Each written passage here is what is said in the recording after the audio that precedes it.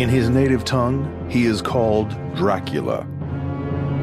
This is not the vampire, Count Dracula, but a real historical figure, a Romanian prince.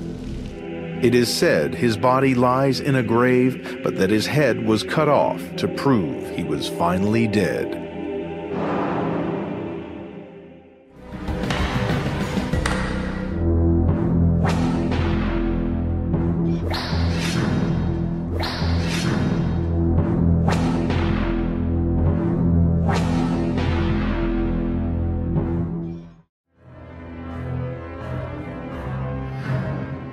Actually sleeping in that tower right there, and we are looking out toward plains.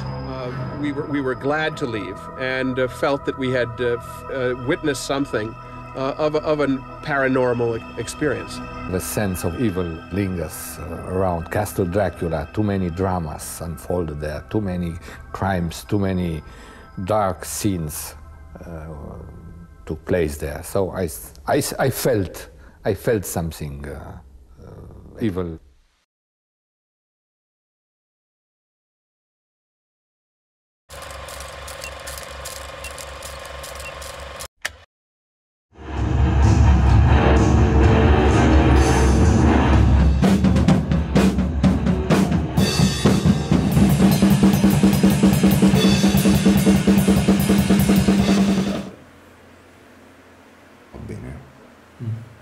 Fanne un altro. Di nuovo? Vai.